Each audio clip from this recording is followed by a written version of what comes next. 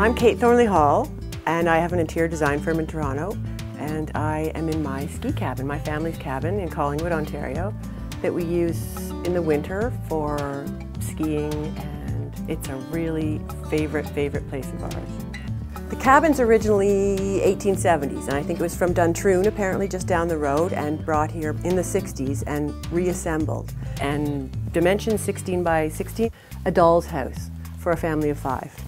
So we blasted out the back and extended a bit, not a lot, but just to give us a little extra room. The new part of the cabin is where the main door is. You come in and we underheated the slate floor, so it's very cozy and toasty and warm there. And it's a nice spot for my carpet Madrid, which is a new wool flat weave that we're doing based on Spanish tiles. And the main entranceway leads to a mud room, which is a really well-used room with a lot of skiers in and out. And then there's a bathroom. This is the main room of the cabin, so it's kitchen, dining room, living room, sitting area, fireplace. The living room bit of the cabin is, again, tiny and a puzzle, so I used a sofa that's been in our family for a long time, and I just keep recovering it and reusing it. And right now it's cherry red, sitting on the maple leaf carpets I thought looked great.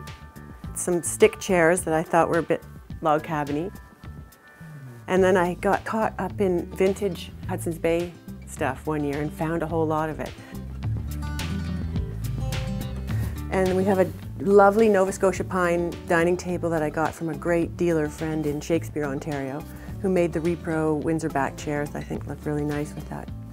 And there's a crazy deer head chandelier that I found. It's 1920s French, but it's very sparkly, and sparkly's good in a dark room. And it's also hilarious. I love it. And I have some sconces that sort of match it above the fireplace. And then the crazy silver snowflake on the wall is Indian silvered tin. The kitchen, it was a puzzle because it's very tiny, and I nearly used the existing old barn board cupboards, but there weren't enough of them. I had wood made into barn boards, and I found this fantastic marble that to me looks like the beach. We're only 200 yards from Georgian Bay, so I thought that was kind of nice. Found this wacky fridge that I would never use normally, but looked like wood grain to me. The guy I bought it from in Collingwood said, "Nobody's bought this fridge. Nobody likes this fridge," but I like this fridge. The staircase was built by an amazing guy in Collingwood, and he used old leftover beams from building jobs. And the knobs are all the ball bearings from the old Blue Mountain chairlift. The banister you'll see down to the basement is the actual cable from the Blue Mountain chairlift. Upstairs, there's a sort of walkway hallway, and I recently took a lot of my carpet samples, little swatches, and we convinced Turco Persian to stitch them all together, and it looks really fun. It's just a wacky piece that I think is my favorite piece right now. So it's featured in the hallway outside the bathroom. Everything's kind of cozy in that bathroom. We have heated floors, which is kind of a luxury, I think. It's a contrast to what you'd expect in a log cabin. And down the hallway is my son Joe's bedroom, and it's a tiny room that can sleep a lot of people. We wedged 4 bunks in there, and the only reason I did is it's a version of what was there before, and there were bunks made of pine board in there, so I just repeated that. And we put a big world map on the wall just because I think it helps with geography, and it's pretty. And to finish off, there's a cozy woolen woven rug designed for us by the Smythe girls, Toronto fashion designers. And then there's our master bedroom. I wanted to maintain the exterior walls inside the cabin too, so we've left some of the cabin walls. I used a French crazy toile bird wallpaper in there that I matched the curtains to. It just felt like a French chalet in there.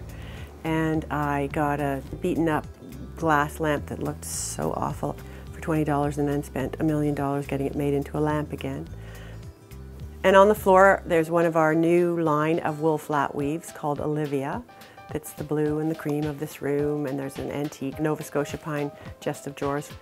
And lastly, I used surprising and bold contemporary bedding to contrast the crazy antique French wallpaper. And then we have my daughter's room, tiny room, but it encourages girls to share. They have 1 chest of drawers, 2 beds, and some crazy cabbage rose wallpaper. On the bed, I've used my cashmere and silk herringbone pillows. And then there's like a funny Mexican mirror. See, my strange collection, but the strange Mexican mirror got to go in there. And on the floor in the girls' room, continuing the flower theme, is a new design of ours called Full Bloom. It's a wool and silk woven carpet that I think complements the crazy cabbage rose wallpaper. The fun of doing this cabin for me was I've never done anything to a theme before, and this is a theme. This is like Little House on the Prairie. This is like Ralph Lauren's dream. It was the funnest ever job I've ever done.